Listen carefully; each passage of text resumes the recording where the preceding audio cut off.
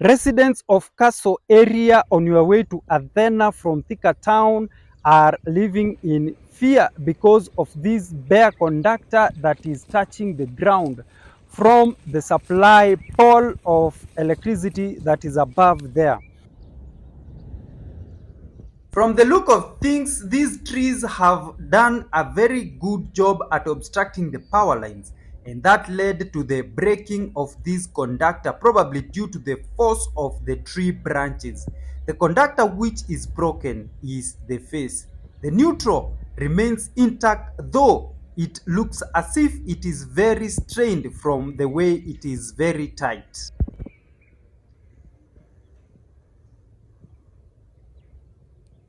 From the look of things, my top boss, there has been a very serious obstruction and interference of power lines in this specific line. But now the issue is these trees have probably been in existence for quite some time. At this particular end is where we have the supply of power through these LV conductors, the face and the neutral. Now, the incidents that has happened here is that, of course, there are obstruction of trees at this particular place that are probably interfering with the power conductors.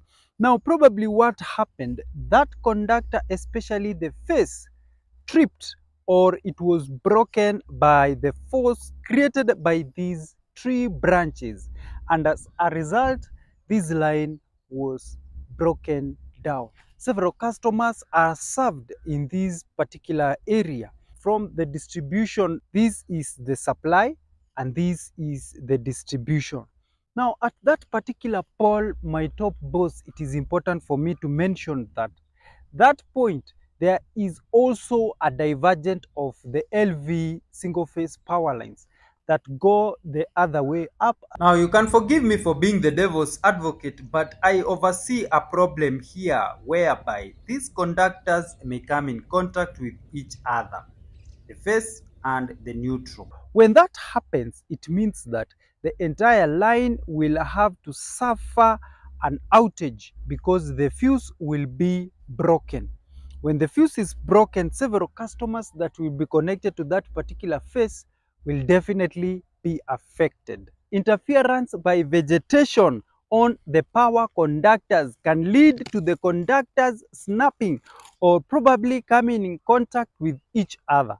This could be in a three-phase distribution, an LV or low voltage power distribution, where it involves three-phase or a single phase. Now, for this particular case, this is a single phase distribution line where the phase has been affected. Probably it gave in due to the motion and the weight of the tree branches after the wind impact. And therefore, this conductor here is definitely broken, rendering anyone that is connected on this line to be in total darkness. Now, the problem here comes when there is a notice that has been issued by the Kenya Power or the power distributor, whereby you are supposed to clear vegetation that is actually obstructing the way leaves. Now, for this particular case, what I can oversee is that these customers were given several warnings, but they did not adhere to that. The reason why I'm saying so is because there has been several repairs on these conductors whereby I can see a lot of joints, meaning that these trees have been affecting these power lines for quite some time. Now, an issue arises whereby if the conductors are bare, meaning that they are not insulated, you will find that once these conductors clash, they will lead to something that is referred to as a power surge.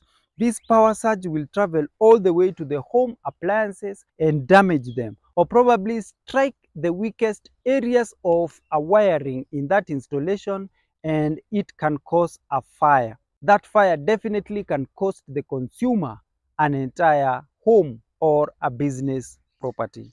Now, whenever these conductors come in contact, especially the face and the neutral, they will definitely affect the fuses at the source or the transformer by simply breaking them. And therefore, anyone that is connected on that line is affected because they will have to experience a power outage or a power blackout. If these conductors were insulated, therefore it would not have raised any issue, because again it would mean that even if they come in contact with each other, they will not have any problem either on the customer side or on the transformer, because this will imply that they are not short circuiting.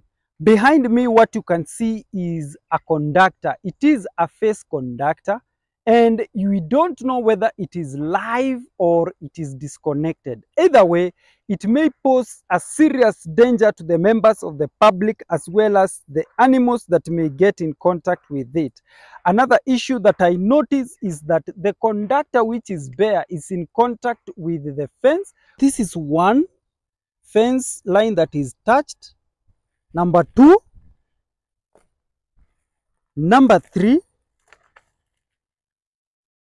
and finally it is also in contact at this point, all the way to the pole right there, which is made of a wire that can conduct electricity, meaning that if this particular point here, which is in contact with power, supplies current to this particular fence, it is conducting all the way around, and anyone that will come in contact with that particular fence on the other end, it means that they expose themselves to electric shock, which may cause serious burns on their skin, or it can even be fatal. Now, the owner is probably suffering from lack of power, and we'll try and get a hold of them and interview them on these particular incidents. At this particular point, due to this power line that is suspended here, it simply means that they remain in the dark until probably when they decide to prune these trees, either cut the trees down completely or probably prune it so that they can pave the way for the power conductors. When I came to this place, I met one lady who actually granted us an interview, and she said she has reported the matter to Kenya Power, but no action has been taken. Kindly, Kenya Power, come and fix this issue on your way to Athena near Castle area before it escalates into causing serious burns on the victims that may get in contact with it or causing death. Remember, animals pass through this particular place, and since the conductor is in contact with the fence, which also conducts electricity, may pose a lot of risk to these animals or the people. Kenya Power, kindly fix this issue.